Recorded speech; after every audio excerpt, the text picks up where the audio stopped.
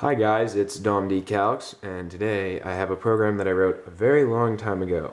Now this one is to solve for Cramer's rule, which, as you know, if you're watching it, or as you probably know if you're watching this, involves a bunch of matrices and it's really complicated and I hated it. So I made a program for it. So real quick, I'm going to give you a preview of it here. So let's go ahead and run it. Alright, so this program allows you to choose between a 2x2, a 3, or a 3x3. So to begin, I went online, found a tutorial, and this was the example the guy gave. So it's 5x plus 7y equals 13 and 2x minus 5y equals 13. And the answer is x equals 4 and y equals -1. So we're going to choose, that's a 2x2, so we're going to choose 2x2. So it says input coefficient of x. So as we saw, the coefficient of x is 5. So let's go ahead and do that. 5. Enter. Input coefficient of y. Now that's 7. Now it says input answer. The answer is 13. Hit enter. Alright, so now it says input coefficient of x. That means that you should put the second line. So in this case, it's 2. Then -5, you have to be very careful.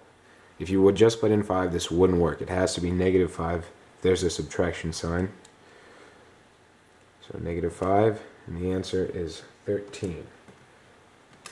Alright, so as we can see, it says x equals -4 over -1. The reason it doesn't just say 4 is because sometimes these won't come out perfect like this one did. And in that case, you want the most simplified form of the fraction. So this program actually simplifies the fraction and then shows you the fraction. So you will have to just, if it's even like this and if it comes out even, you'll just have to look at it and go, oh, -4 over -1, that's 4. I think most people can do that. It's not really a big deal. And it's actually very useful because it simplifies everything for you. So it's the only thing. And then if you hit enter again, it comes -1 or 1 over -1, which is -1, and that's that. So as you can see, that works. Now it takes you back to the menu, and this time I have another example I got offline, and this one is for 3x3. As you can see, there's 3 equations, and it's x, y, and z. So let's begin. For starters, let's see if I can get these both. Alright, so choose 3x3. Input coefficient of x. So if there's none in front, it's obviously just 1. So then coefficient of y is 2.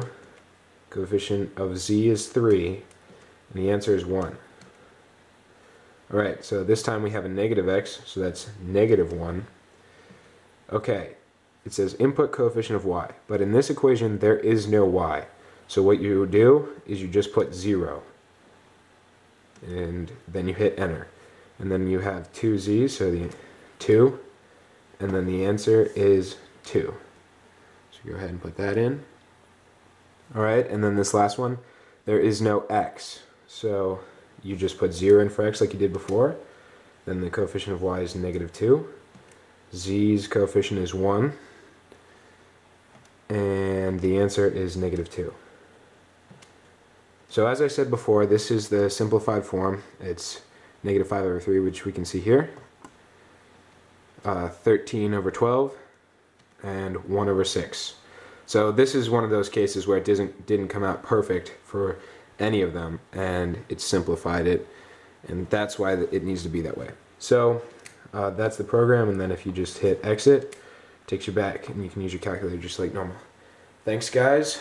Click the link in the description, or there's an annotation to take you to a playlist which will show you how to make this program. It's actually 3 programs combined. Thanks guys. See you next time.